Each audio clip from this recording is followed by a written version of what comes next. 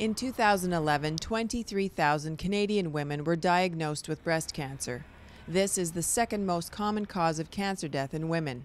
Breast cancer starts in the tissues of the breast and can spread beyond the breast and travel through the bloodstream or lymphatic system to other parts of the body.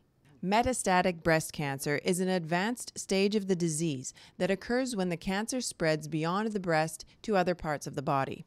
Over the last few years, the incidence of breast cancer has continued to rise. In 2011, about 23,000 Canadians were impacted by breast cancer. The vast majority of them were women, of course. Canadians dealing with metastatic breast cancer now have a new option recently approved by Health Canada. Halaven, eribulin mesylate, is indicated for the treatment of patients with metastatic breast cancer who have previously received at least 2 chemotherapeutic regimens for the treatment of metastatic disease. Prior therapy should have included an anthracycline and taxane either in the adjuvant or metastatic setting. The approval is based on the results from a pivotal Phase 3 study, Embrace, which showed that patients treated with Halaven lived a median of 2.5 months longer than patients who received a single agent of a physician's choice. As Jackie Manthorne, President and CEO of the Canadian Cancer Survivor Network, explains, patients remain optimistic and new medical advancements continue to provide hope.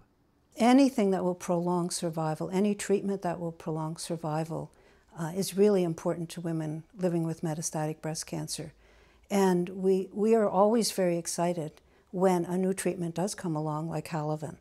This is really important. I've read the material, all the literature on Halaven, and it does give women a longer life. So this is very important to them, and it's important that they have timely access to it. The development of Halaven was inspired by nature. It is the first agent in the halachondrin class of drugs, a synthetic analog of the molecule. Halachondrin B is a substance identified in a black sea sponge that lives off the coast of Japan. Studies have shown it has anti-cancer effects on tumors, blocking cell division and leading to cell death. For more information on metastatic breast cancer and treatment advancements, speak with your doctor.